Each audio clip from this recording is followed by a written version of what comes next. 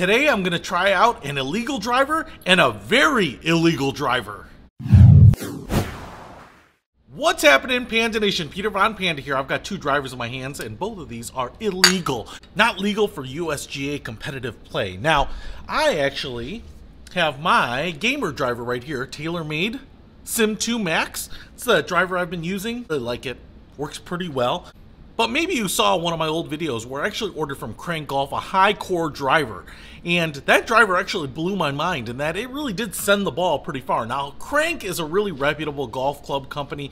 They actually have been making clubs for a long time. They've actually been the driver that's won the long drive competition. So I have actually no doubt that when they say they make a Hi COR driver, which is really about thinning that face, that it is in fact a Hi COR driver. Now, I was actually online and I found this driver head, and it advertises itself to be Hi COR too. Super Hi COR, so much that it is illegal. I don't know that it gave a specific number about what kind of core or coefficient of restitution it is, but I would think 0.86 or higher possibly. But one of the things I wanted to do was test that out. Could this driver at a much lower price point provide the same distance gains for a lot of us average recreational golfers that I saw with the Crank driver? Now, on top of that, this driver here is actually 168 grams. Now, this head is not adjustable. It's just a glue-in head, and I actually threw this on the scale before I installed it on the shaft, and it came out a little heavier, like 172. So 168, it's a ballpark. But that means this driver, while the face here, while it's supposed to be forged, is supposed to be Hi COR, the head is also very light. Now, one of the things that will do is it will allow you to swing a little faster. Now, some people like heavier heads so that they can feel and time the head a little bit more, but having a lighter head will probably, one, allow you to swing a little faster, and then combined with this Hi COR face, it should send the ball quite a bit longer. Now, what's interesting here is that the Sim 2 Max actually has this big removable weight in the back here, and what you might be able to see is that I took out that weight and replaced it with the lightest weight I could find, which is a 6-gram weight. Now, that actually made these two heads about the same. So I have about 172 grams here and about 172 grams here. I have mounted them on exactly the same golf shafts, same grips on both. So I have, for the most part, two identical drivers, as close as I can make them. The only thing that should be different is that this is a compliant, conforming, standard coefficient of restitution face, and this one is a non-compliant, non-conforming, super Hi COR, illegal face. So I was actually really interested to see if this driver would outperform this driver. Now, that got me thinking still, because a light driver head here will allow me to lengthen a shaft and maintain the same swing weight that most golfers have. So 170 grams here would actually allow me to add 2 or 3 inches to the shaft. Now, because this shaft is pretty expensive, I didn't want to go ahead and get another one of these, but I did go ahead and order a very light shaft, a Pro Launch Blue here. This is a regular flex, and this shaft is uncut. This shaft out of the box comes in at 46 inches. This head here adds about another 2 inches. So I ordered another one of these heads. It's an Integra Sooolong 168. Same loft on this shaft, 48-inch driver, same grip. Now, one of the things here is that this won't be exactly the same shaft, so it won't flex exactly the same way. But I was thinking, well, maybe having a super long driver, one that is no longer allowed, so USGA has changed the rules on what driver lengths are allowed. But one of the things that I wanted to point out here was actually the gamer driver that I use, I have actually shortened to 43 inches. That just allows me to hit the sweet spot pretty regularly, and I'm pretty happy with the distance out of it. But building the longest driver that I could here, if I go ahead and line up these drivers end to end here and show you how big of a difference that these are. So 43 to 48 inches, this driver is 5 inches longer. So not only does it have that Hi COR face, but it also has 5 inches here. So one, I wanted to go ahead and test a Hi COR head against my gamer head with all the same specs otherwise. But then I thought we'd try that same head on a longer shaft and see if that launches the ball even farther. Now, I've actually gone ahead, swung these around in the grass here, and I can tell you that there are some things that I'm going to predict right off the bat. First of all, I have a feeling that these two drivers are going to perform pretty similarly. Because I'm not that familiar with the quality control of Integra and their Sooolong heads, I have a feeling that maybe actually just Lightening up the head here is where people get additional speed and additional distance. So the fact that I've built a conforming head at the same weight, I think that these are going to swing about the same. I think they're going to launch the ball about the same. And I actually really don't expect these to perform much differently.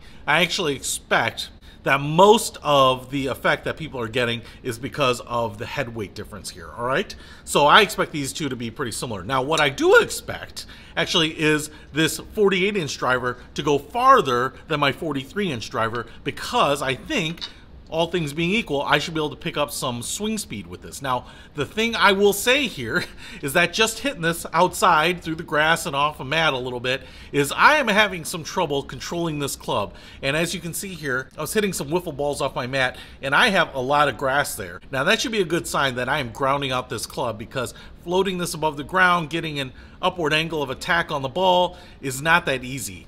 There's a reason I went from 45 to 43 inches on my regular gamer driver, and that was for control. So going the extreme opposite direction, going from a 45-inch driver, which I had trouble controlling, to a 48-inch driver means that I'm having some trouble controlling this. So while I expect that the outlier shots here, when I do connect, when everything works well, that those balls will fly farther, I expect that on average, I might not get any better distance, because I expect that a good handful of those shots will be all over the place. Because if adding 5 inches to your driver just meant you were going to reach out and get more speed, then everyone would be doing it. And I think the whole key of fitting, the whole key of customizing clubs is to find the match of all these factors that works best for you. So this one is the one that works best for me. I don't expect this head to really generate much more. So I don't want to be too general with these results, so I booked some time at the simulator. Let's head on over and see what the results are.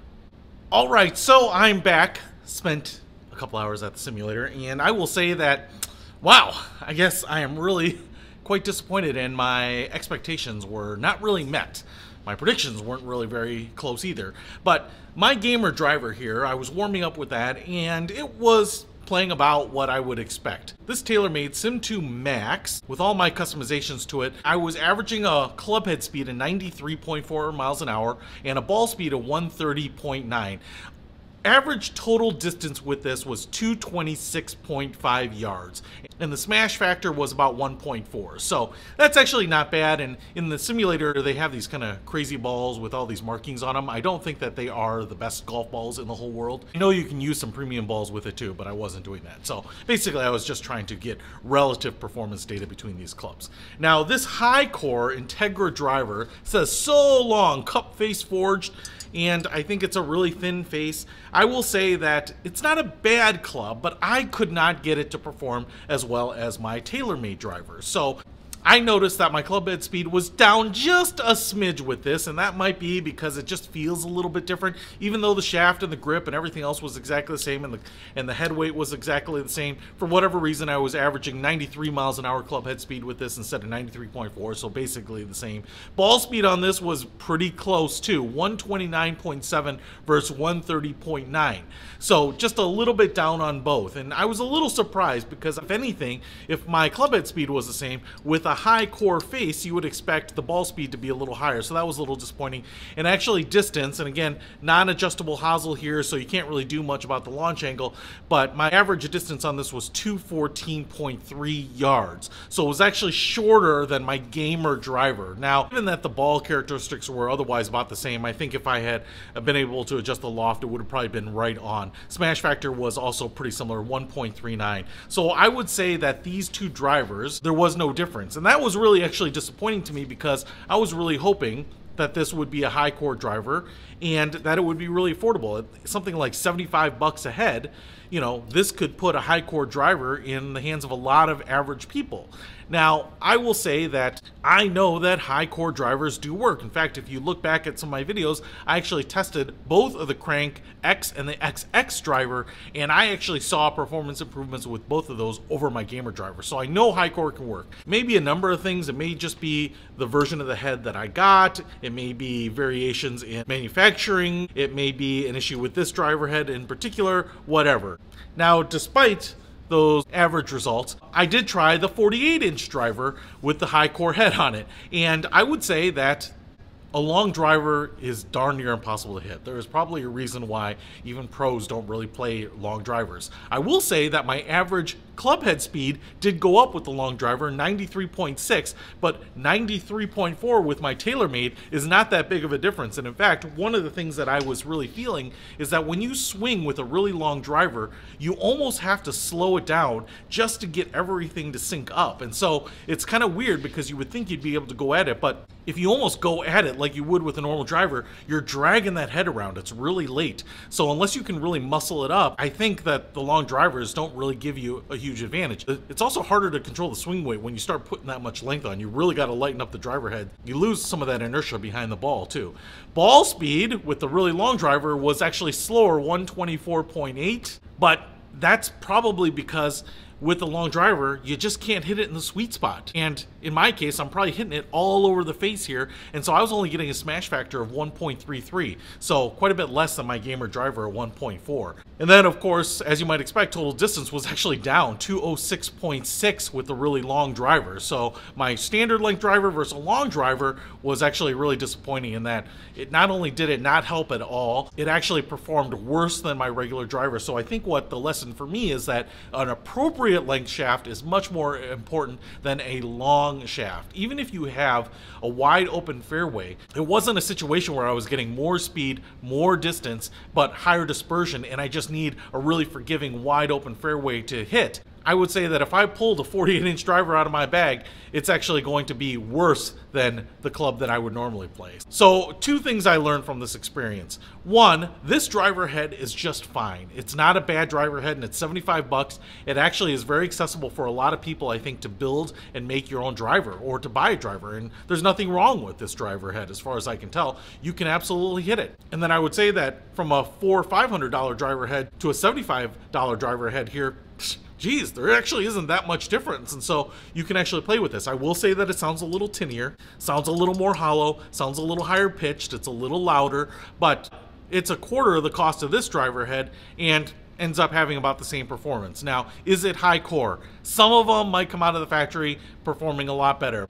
Maybe you just need to hit it in the right spot to get that Hi COR effect. But as far as I can tell, these driver heads from Integra are just fine driver heads, but they're not necessarily Hi COR to me. So, if you want to buy one, get a decent driver head at a really affordable price, I'll put a link to it in the description. But if you're looking for something to give you that extra edge, that extra 10, 15 yards off the face, then I don't think that these are it. And I would say that the Crank Golf Hi COR drivers definitely work. Now, there is an option that I am almost positive will give you a Hi COR driver face, and that is going to come up in a future video. So stick around and I will show you that.